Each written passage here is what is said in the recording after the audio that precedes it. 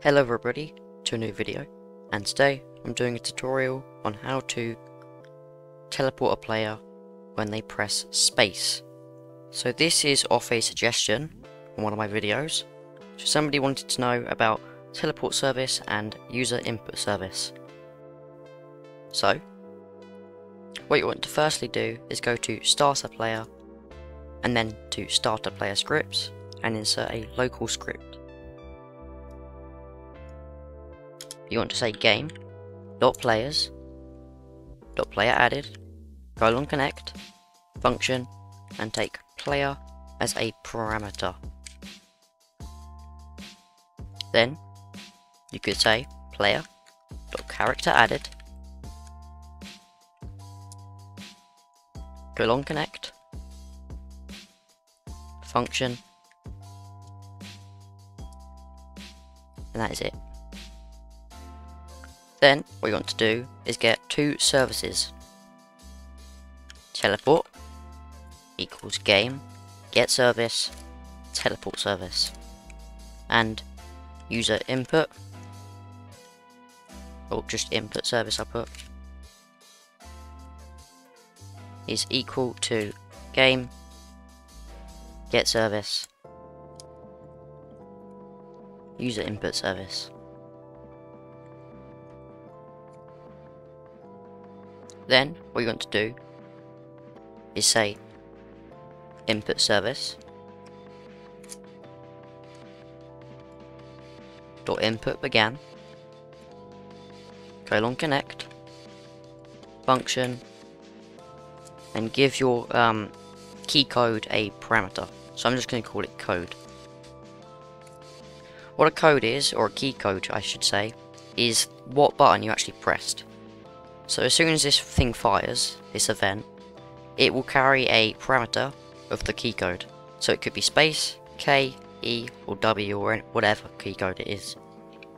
So what you want to say is if code.keycode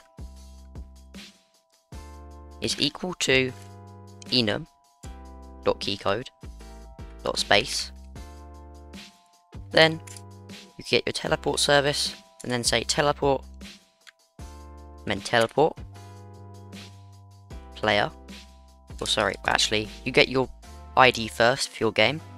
And the thing is, with your game you have to go to view, game explorer, and then come down to places. Your game must be inside your game and attached to this actual game you got here. So inside this places, basically create a new place, because this game has to be connected to it. So now that I've created this place, I can copy the ID, and I'm going to rename it to other place. Then I could say the ID and then player. Now I'm going to publish this game to Roblox so I can try it, since you can't do this in Studio. So let's do that. So it turns out the thing actually never run if you put player added to the game and character added. So I've removed them, and then instead you could say player equals game.players.localPlayer. And then instead of that, player.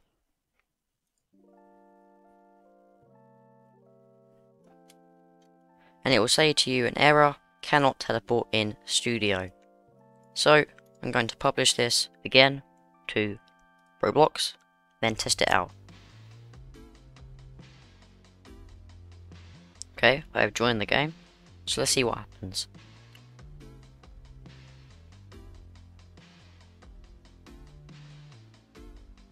And there you go, I'm being teleported to the other place.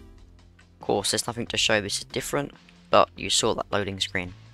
So there you go, tutorial on how to press a button and then teleport a player to a completely different game.